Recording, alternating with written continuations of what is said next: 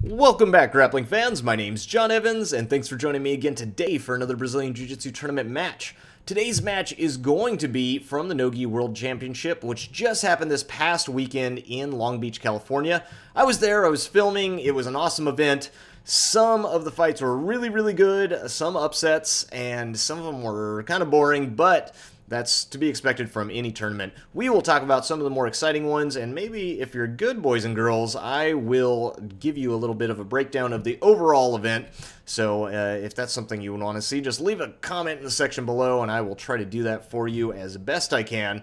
But the event was pretty good, so if you are watching it live, or you're watching it online, then you know how good some of the fights were. Let's go ahead and cut over to one of the fights from Saturday. This was in the Absolute Division, and this is with Vitor Oliveira.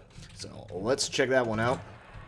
Vitor here on the left, if you've been following his grappling tournament record this year, you know this guy has just been tearing it up. So let's see if he can do the same thing in this tournament.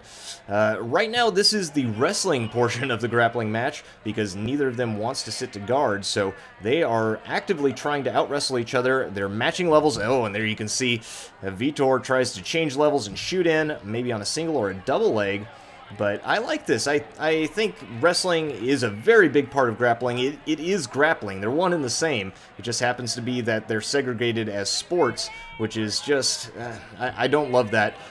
Also, the wrestling portion of it gets a little bit neutered in grappling tournaments because of the rules.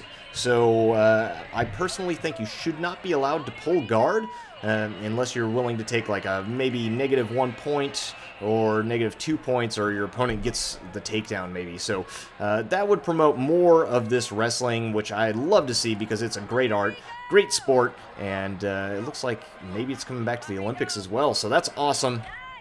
But here they are, they're just jockeying for position, looking for grips, trying to get grips on the hand. I like what Vitor's opponent's doing. He's faking the shot, and then when Vitor goes down, changes levels to match level with his opponent, then his opponent is trying to shoot that guillotine. That's very sneaky stuff.